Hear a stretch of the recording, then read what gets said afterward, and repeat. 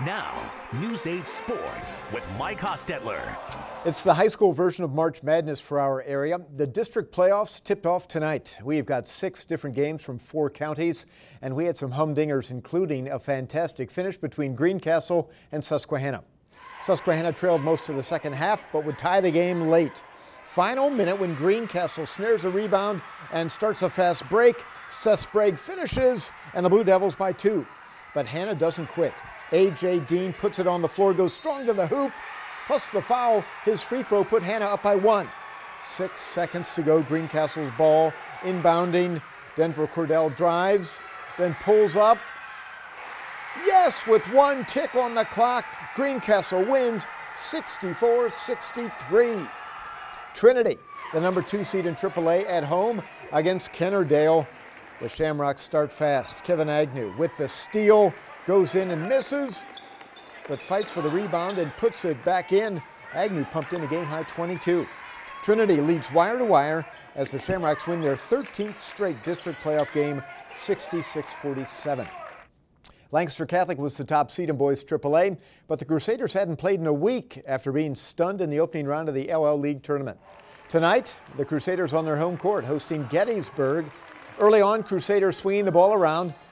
Finally get it to Phil Wenger inside, who muscles it in, putting Catholic in front. This was all Crusaders. Wenger firing a no-look pass to Paul Sinkowski, who gets the easy finish. Catholic rolls 64-38 and will face Greencastle next on Friday. More boys AAA, Suburban at Northeastern, where Bobcat fans providing some heat for some home cooking. Suburban pushing it up. Ryan Donahue drives and hits. Trojans by 3 with 5 minutes to go. However, Northeastern would not go away. The score tied. Northeastern's Khalid Nwandu popping the open jumper, putting them up by 2 with a couple of minutes to go. They hold on for the win, 51-47, and will face Annville Cleona in the next round.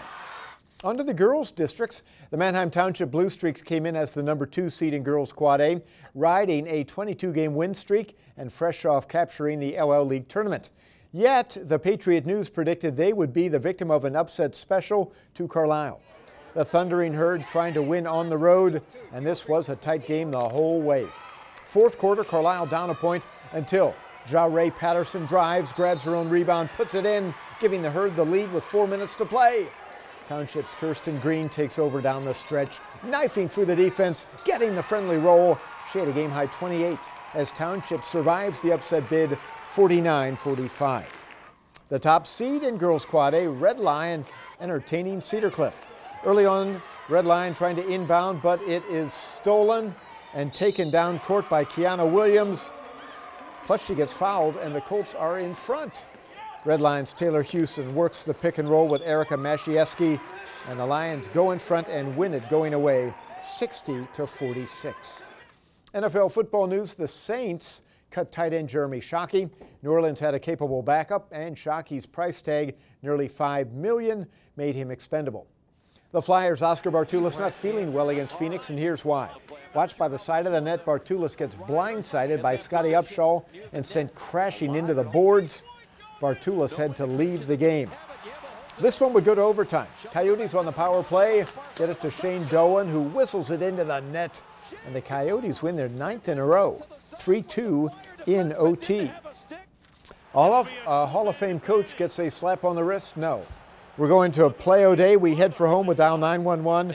Mark Stahl not feeling well because he takes a shot against Carolina, and the player delivering that shot, Mark's brother, Eric, who received a penalty on the play. A little brotherly, you can't call that brotherly love, a little brotherly bumpy. The penalty was mom in the penalty Yeah, box what giving will she say? thanks.